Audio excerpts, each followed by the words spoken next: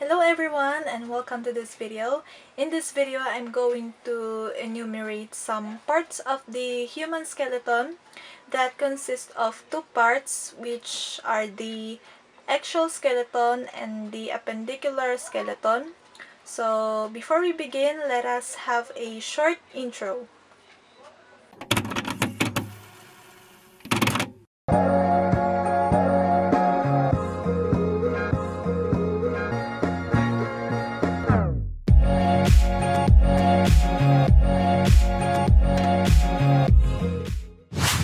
So let us begin with the axial skeleton.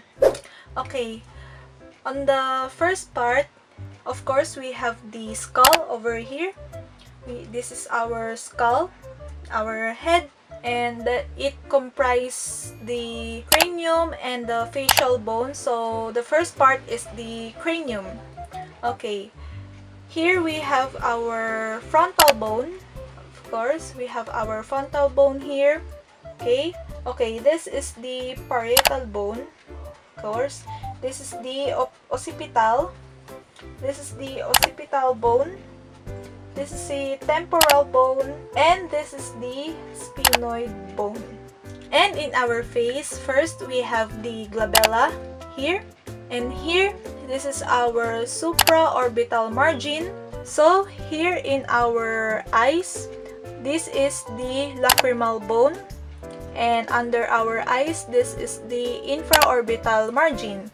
And below it, this is the infraorbital foramen. Okay?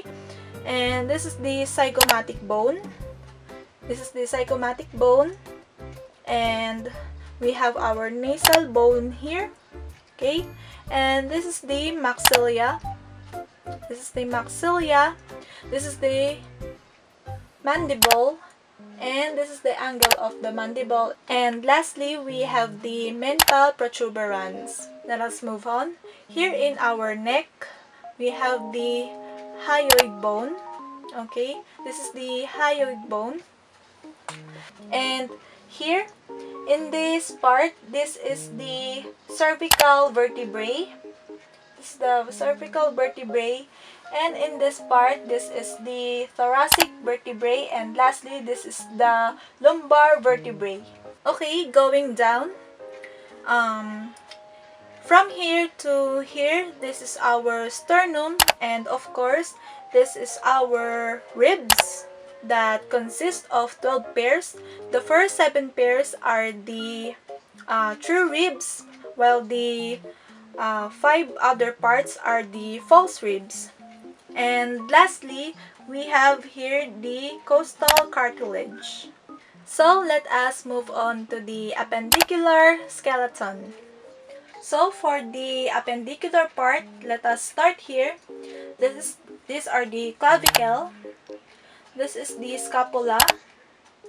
And this is our humerus. And moving forward, this is the can you see it? And this is the radius and the ulna. We have the carpal, metacarpal, and these are the phalanges that consist of 3 parts, which are the proximal, middle, and distal. So, moving down, we have the hip bone here. We have the hip bone, or known as ox coccyx. Okay, and here above the knee, this is the femur, and here in our knee, this is the patella. Okay, and below the knee, okay, so below the knee is the tibia, and beside of it, this is the fibula, and lastly are the tarsals, metatarsals, and the phalanges that are same with our fingers. So that's it. That would be all. And that's all I know about the human skeleton. And thank you so much for watching.